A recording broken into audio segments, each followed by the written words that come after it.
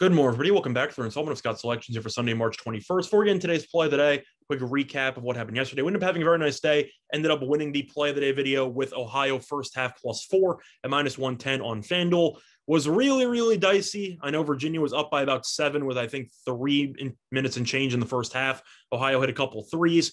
They were down exactly 4 with the last shot, hit a three-pointer with about 3 seconds left in the half and gave us the win. Plus, Ohio ended up winning the game outright. It was a pretty predictable upset, I guess, because a lot of people, I think, had Ohio in that spot. Really just a bad spot for Virginia, having to play without practicing for about a week, then practicing once on Friday with a bunch of Zoom meetings in between. And it was really just a bad spot for Virginia. And Ohio ended up advancing to the round of 32 as a result. So we won the play of the day video, plus in the pick contest with Scott Steen and with David Hess.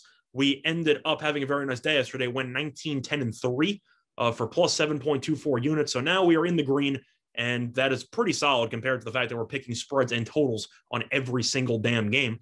But I actually don't even know what the standings are right now. I'm pretty sure I might be winning, but either way, still very early. Happy to be entering the round of 32 in the green, and hopefully we'll pick up another winning day on Sunday. Before the play of the day, we're going to be looking at a matchup taking place at 6:10 p.m. Eastern Time between Texas Tech and Arkansas. And for the play of the day, we're going to be taking Texas Tech on the money line at -112 on DraftKings. Time recording of 2:09 a.m. Eastern Time. A couple reasons why I like Texas Tech in this spot. First of all, there has been a lot of line movement up to this point. Texas Tech went from around pick'em to -1.5, even a couple of -2s popping up on some of the offshore markets. Now, the reason why that's significant is because of the fact that Texas Tech is the 6th seed, which means that the 6th seed is favored over the 3 seed in the spot. And if you look at some historical trends, that is definitely a profitable endeavor to take the 6th seed in this spot. Now, some of you might be wondering, well, if Texas Tech has the inferior seed, why is it favored in this contest? And I'm going to tell you. First of all, Texas Tech has the better offense, ranks 31st in offensive efficiency. Arkansas ranks 35th. That is according to KenPom. Now, I know that those two are very close. However, Arkansas also plays at a very fast pace, as Arkansas does end up ranking 17th in offensive tempo. So this team loves to go up and down, really doesn't play in the half court too much.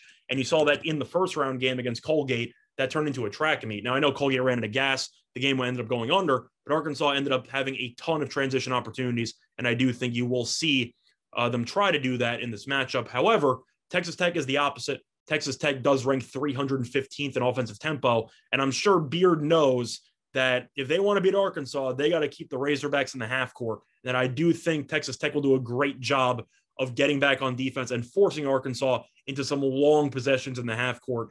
And simply put, that's really not Arkansas' strong suit. This team loves to play in transition.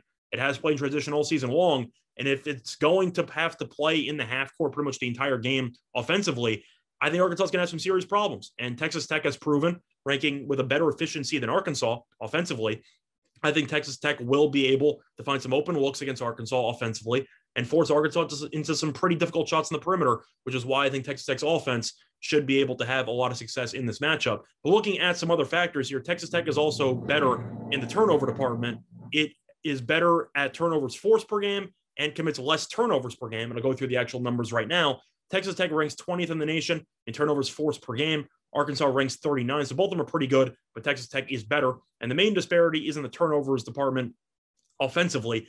Texas Tech ranks 24th in turnovers per game. Arkansas ranks 176th. So in other words, Texas Tech is better at actually forcing turnovers and has the much better ball security in this matchup, which I do think is a perfect storm for Texas Tech to really take advantage of some extra opportunities in what should be a close game. As Arkansas wouldn't surprise me. We saw it last night with Texas and Abilene Christian. Abilene Christian forces the most turnovers in the entire country, and Texas turned the ball over 22 times. Now, I'm not going to say that's going to be the same situation in this game, but if Texas Tech turns it over, let's just say 10 times, and Arkansas turns it over 15 times, with a spread of about 1.5 or so, you're looking at a game that should come down to the wire. Maybe one possession decides it.